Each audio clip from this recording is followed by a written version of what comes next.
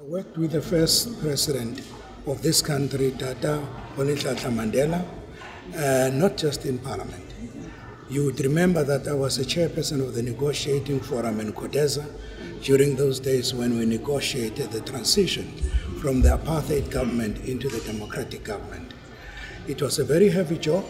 He was leading the team of negotiations at the World Center. He's a tough negotiator. But also in his toughness as a negotiator, he understood that building South Africa cannot be the work of one person. It could be the work of all stakeholders. Hence, at the World Trade Center, the negotiation, Tata Mandela gathered everybody who was concerned with the future of this country. It doesn't matter who it was. The important thing was to agree, find a peaceful settlement, and not fighting and not spilling the blood, but decide what should this country look like, how should this country look like, what should it be, what is it that we want.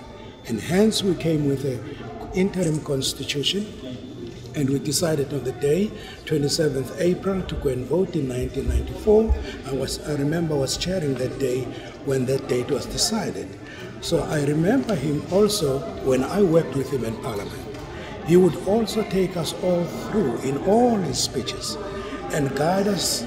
He taught us how to be a peaceful person in this world, not to fight, to be calm, to be cool, particularly when you talk about issues that matters for the people. And he taught us also good leadership style, that when you deal with people, you've got to be up to your senses all the time. And you've got to consult